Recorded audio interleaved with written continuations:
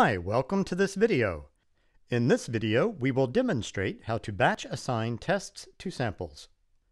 Go to the Sample Management module. Select a sample type from the drop-down menu.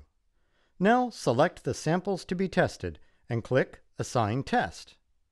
The Assign Test window displays the common test types associated with all the selected samples. Select one or multiple test types with which you would like to associate the samples and press Assign Test. All samples are automatically assigned to the selected tests. LIMS creates records under the selected test types depending on the number of samples and test types selected.